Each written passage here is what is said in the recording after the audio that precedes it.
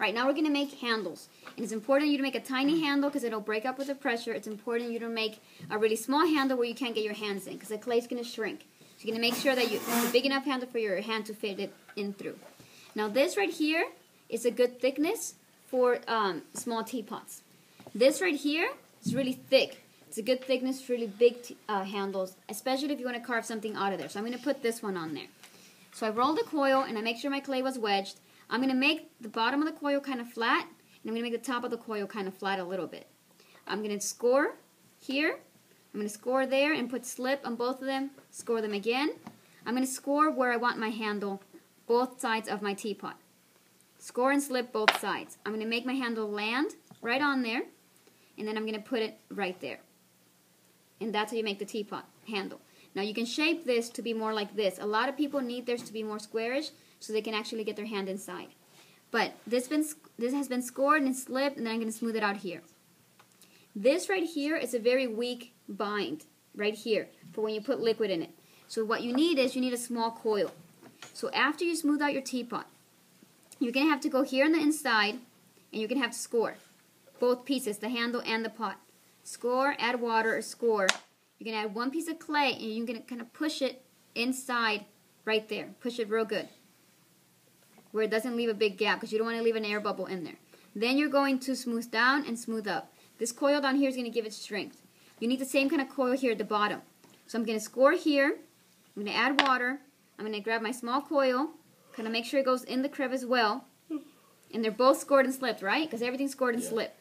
So I'm going to go up, and I'm going to go this way. Going sideways only moves it around. You have to go up, and then you have to go down. And notice how I'm not using water.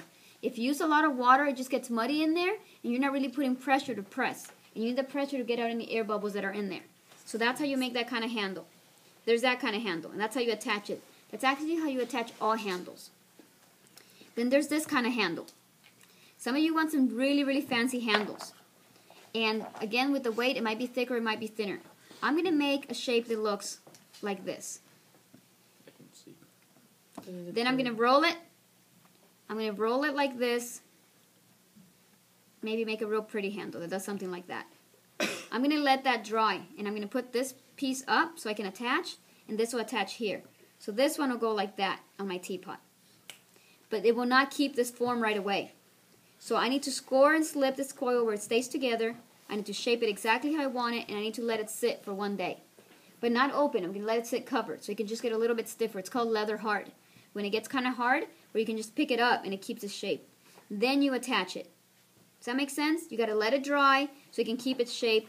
Then you do the same thing as before. You score under here. You score under there. You put your tiny coil here. And then you put your tiny coil at the bottom, right here. And with this one, you also put a tiny coil here at the bottom. Now this is ripped because this is just a sample pot I'm using. It's not a real one, just for the videos. But that's how you make a real fancy handle. You make it on the side and you let it dry. Some of you also want a handle that's shaped really cool.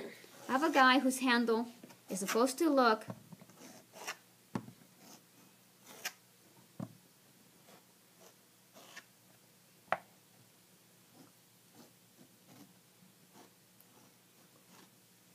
I think it goes something like that.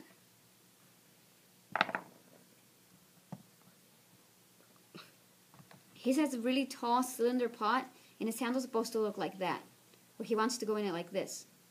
Okay? That's how he wants his handle.